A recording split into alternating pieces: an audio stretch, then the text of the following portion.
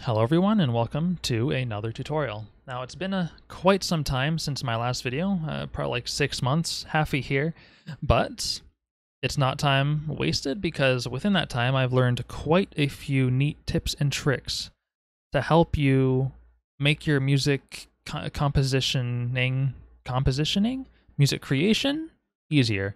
This is unscripted, by the way, so sorry if I ramble on, but I have a little guide here to make my life easier. I'm going to show you a pattern generator, step recording, and velocity randomizer.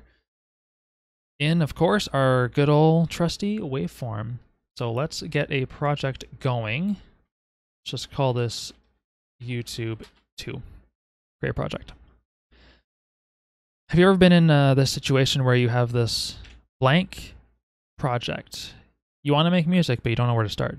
You have no idea what you want to do. Let's first get a plugin in here. You see all these plugins, you're like, oh my god, where do I start? What do I do? What instrument do I use? Do I want it to be sad? Do I want it to be happy?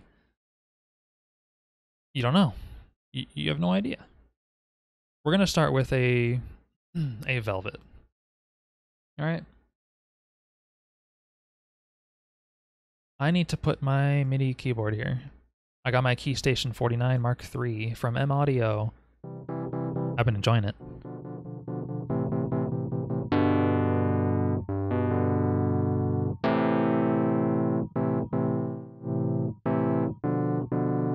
Okay, now let's say you have something in your head, but maybe it's too fast. Maybe you can't play it. It's 120 beats per minute, but maybe it's too fast for you. I found some very useful things on this left panel here. Last time I said to close it because I don't mess with samples. I still don't. You can press B to close it, press B to open it. But in this top left corner here, actions, there are some useful things. If you don't see pattern generator here, it's because we do not have this clicked, this MIDI thing. But we're not going to get to that just yet. We're going to double click this header up top on the MIDI thing, and we have this editor down here at the bottom.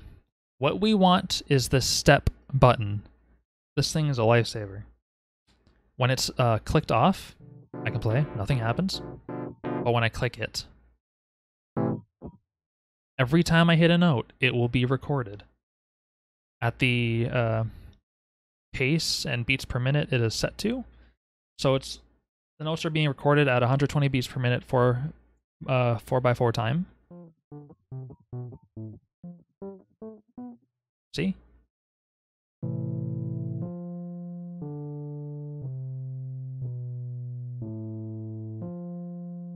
So you can freely play whatever you want and it'll record.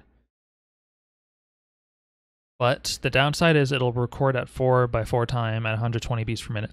The upside is if you're playing something quick and you're not a virtuoso keyboard player, like let's say the pace is like 200 something 20 beats per minute and it's like time signatures over 8. Make it over 16. Here, let me replace this with my Mini Grand so we can hear it better, because I can reduce this dynamic response. Bring that there, bring this to soft, bring that to soft. Don't want it to be blowing our eardrums out. Okay, right. I could sit here all day trying to play that on my keyboard. It's not going to happen. So instead, we are just going to play one little note at a time. And this is going to record it for us at the time signature we've set for it. So let's just play some notes.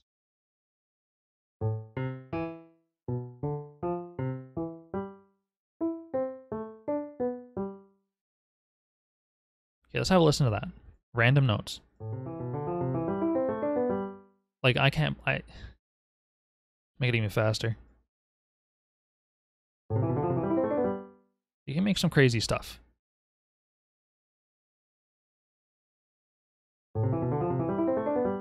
Anyway, that's one useful trick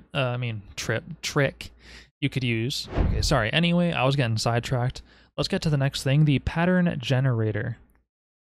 You could use this note-by-note recording for some very useful things. If you have a fast section you can't play like a normal person, Like me, I cannot play these virtuoso high speed things. I'm just a beginner, alright. Let's make another track here. Geez, that is small. Can we like make that a little bigger? Holy crap. Zoom in. Here we go. Okay, we have a track. Click on the track so you can see your pattern generator. Bring that up. Now we have options. I like to start with chords.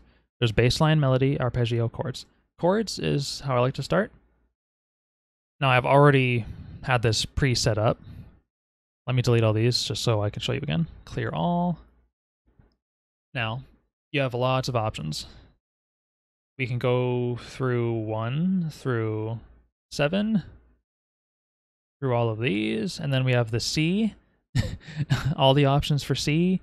Major triad, major sixth, diminished triad, power, through B. It's a little crazy. So let's just simplify it. Let's say, do you want to make a sad song? Do you want to make a happy song? Do you want to make a crazy song? You could manually go through these, see which ones you like best. Let's click some random ones. Diminished seventh. Or A minor seventh. Or E diminished ninth. Or C minor sixth. First, let me replace this. This is not meant for drums. This is meant for... Let's try piano. Yeah. Bring that back out. Bring the dynamic range down. Bring this... I like the soft one. And there we go. Let's have a listen to our random chords. Oh my god, looks like a mess. Oh, I forgot this is on 32 time. Bring that back down. Jeez. It sounds like hot garbage. Do. See, it'll repeat forever because it's a generated pattern. It sounds terrible, right? So let's just go to Google here. I typed in sad piano chord progression. I clicked on a random link, and here we go. We have A minor, F, E minor, A minor. And here we have C, A minor, D minor, G, A minor, D minor, F minor, C. Let's try this. Let's try this one. So, oh, not there. Here we go. Let's clear all this. Of course, you would want to keep it a pattern. If you're using C major ninth, you would want to keep it E major ninth, F major ninth, whatever. Okay, what was the pattern? A minor, D minor, F minor. A minor sixth, minor seventh. Let's keep it simple. Minor triad. What was it? D minor? Yeah, D minor. I forget, my memory gone. D minor triad. It was F minor, I think. And then let's C. C. Let's keep it C major. Okay, this is supposed to be sad. Let's listen.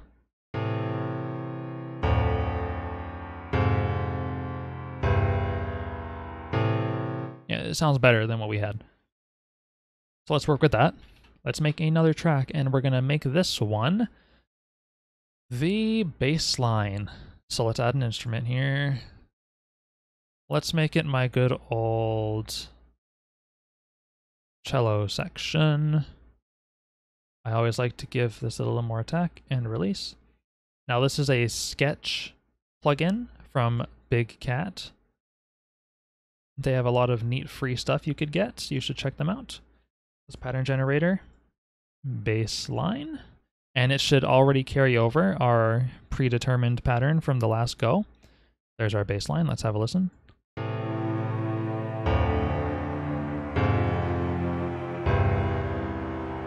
I'm not sure if you guys can hear that. Let me turn this one down. It's there. You can hear it better this time. Okay, let's reset this back to 0. Now, let's get to the neat stuff. Let's make some simple arpeggios. Add an instrument. Here, let's add velvet. I think this is like a synthesized piano. I'm not going to mess with any settings, so just leave it default. Click on the track, pattern generator. Let's add an arpeggio. Now it starts with just a simple upward line. See, it already made the pattern. See what that sounds like without touching anything. See? Sounds pretty cool, doesn't it? Now we can change the pattern. Look down here, click this, and the pattern's changed to match the line. It goes down, up.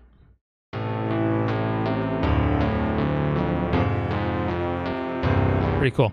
Now we can make it play up and down. So up and down. Let's listen to that.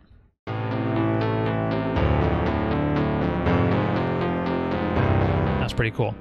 We can change the pattern here, and we can change the steps, how quickly we want it to play. Now when we change the steps, we get different pattern options because there's more notes to play with. Look at all of these. Oh my goodness, so much to play with.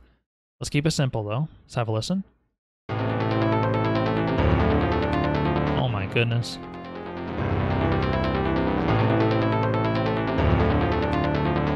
Like now I cannot play that. So I would have to rely on some help with the program here. And we can make it pattern length, make it slower. This extends the pattern. Let's make it shorter. Oh my god, that's gonna be crazy. Let's listen. Jesus, sounds like some sweet picking guitar craziness. Okay, 4 seems to be the sweet spot here. Right, now let's get into the melody creator here. Let's add another track. Stretch that out. What instrument can we put here? You know, let's add Velvet again. We'll mute this one. We'll just replace it with our melody. I'll show you how to use the melody. Melody. Melody is really cool. Now it already preloaded this, but you notice it loaded in a bunch of blank notes. It's within the same key and pattern, but they're blank. Because it lets us do this manually. So let's double click this. Now we're in this little editor, and we can use this paintbrush, and we can manually do it. The difference between the arpeggios and the melody is this melody will always follow this down here. These times, or if we go to the pattern generator, we could go here 1/4, and we can make it 1/8. Now we have a lot more notes to work with, or 1/16, 1/32, 1/64. If you want a whole lot of freedom, that's, oh my god, that's a lot of notes. Let's go back down here, 1/32. Well, let's go to 1/8. Let's keep it simple. So we have all these notes to work with. Let's go. Let's do simple upward and downward.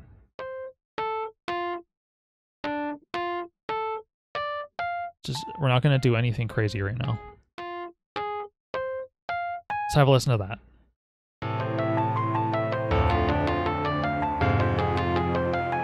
Yeah, that's not bad. It's pretty cool. Now let's say you want to, for whatever reason, you want a long note. Let's put a bunch of long notes. But you notice that they're individual. They're going to play it multiple times. Listen.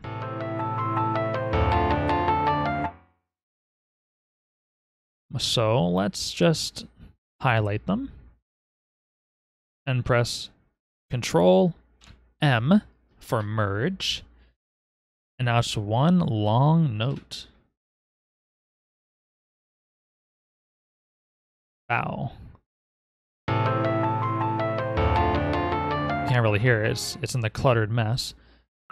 If you want to separate that note, split it in half, you press Control / and we can do it again and again. Or we can merge them back together or split them up. You know, things can get a little messy when you do this, so be careful, because they're not going to fit exactly. But it's a useful tool. So when you're making a stretch note, just make sure that's where you want to do it. And I think that's pretty much all there is to that. It's pretty simple. There's one more little tip I wanted to show you. The velocity randomizer. Now you notice here, all of these notes are at 127 velocity. For this section, it's okay. It's like a synthesized keyboard section.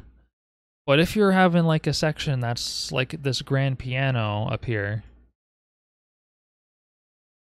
Here, let's replace this with the grand piano. Let's have a better example. Grand piano. And the dynamic response. Just turn that to off. Let's have a listen here and mute these.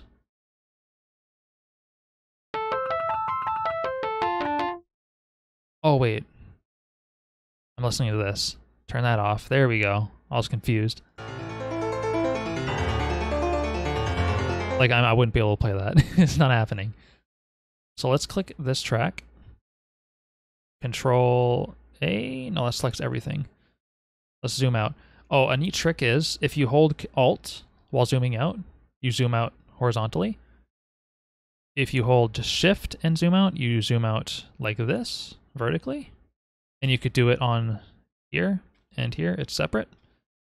And if you hold Control while zooming out, you can zoom out the entirety of everything. But let's get into the details of what I want to get into here. We have all these notes, and they're all 127 velocity. If we don't want that, we can just highlight these. Highlight these notes. And then you would press Alt-V. Now we have randomized velocity. Now, by default, this is on 127, which is a bit high. Let's keep it at 100 and 50. So some notes are softer, some notes are more, powerful. Click OK. Boom. Now, click random notes. This is at 83. This note is at 50. This note's at 53. This note's at 62. Let's have a listen. Now, it's not going to sound good because this is a generated pattern. But if it was like a melody, like something that's supposed to like be emotional, you would want random velocity. You would, of course, want to play it with your keyboard. But if you can't play it for whatever reason, you would use these generators, this melody tool, the step recorder I showed you, like this thing where you can record each separate note, and then you would go to the randomized velocity, and then you would tweak it. Like you would click a random note, and you can hold Shift and click and drag up and down to make it sound harder or softer. Velocity 127, or bring it all the way down. Oh, that's up to you. That's up to your artistic choice, whatever the song demands. That's pretty much it, though. I don't want to drag this on for too long. But now you're not limited to skill. You don't need to be a virtuosic. You know what I mean? You don't need to be a genius keyboard player to... Oh shit, see? My step recorder is still going every time I hit a note. Just make sure you have that off when you don't want to be recording notes whenever you hit something. But anyway, you don't have to be a virtuoso to play fast things. All you need is the idea, and now you have the know-how to do pretty much whatever you want. So hopefully that helped you out, and I will see you in the next one. I might make a tutorial on the basic rules of the keyboard that I've learned. Very good rules, like the notes from A to G, how to make them minor, how to make them major, how to like play chords and stuff. It's really neat stuff to know. But anyways, I'll leave this one for now. Hopefully I included everything. Again, this is unscripted. And if you liked, like, subscribe. I'll see you on the next one. Have a good one. Leave a comment. Bye-bye.